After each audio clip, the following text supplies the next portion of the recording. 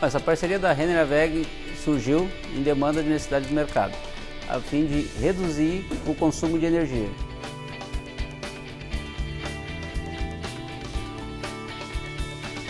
Ele é feito através do sistema de exaustão, que é transportado por canos, que sai da máquina e vem até o pré-filtro. Esse pré-filtro tem um filtro de mangas, onde ele filtra o ar que sai para a natureza e onde sobra o pó que vai para o depósito. Esse pó é expelido pelos pulsos jet, passa por uma válvula rotativa e vai para o silo de acúmulo.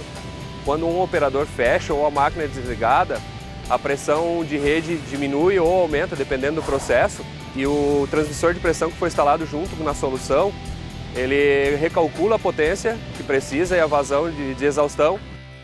O inversor mexe na velocidade do motor e assim se dá a economia de energia.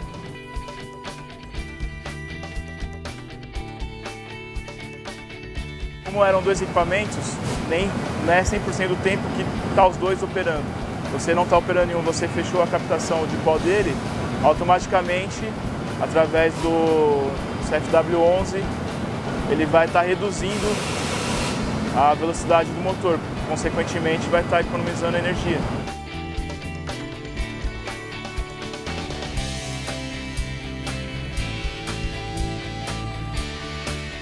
Então o nosso aparelho, o que ele faz? Ele mede a pressão, a perda de carga entre esses diferenciais pontos de captação e atua no inversor que regula o motor para trabalhar numa rotação menor, só na necessidade que está o filtro naquele momento.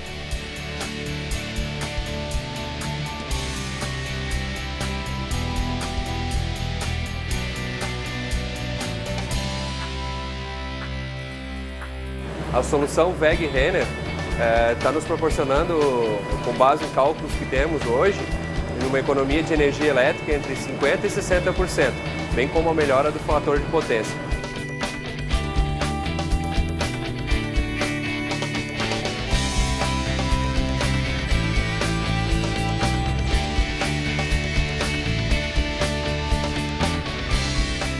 Quando a WEG veio nos oferecer esse processo, essa nova solução, e a Renner acreditou nisso e ela realmente está colhendo resultados positivos no serviço.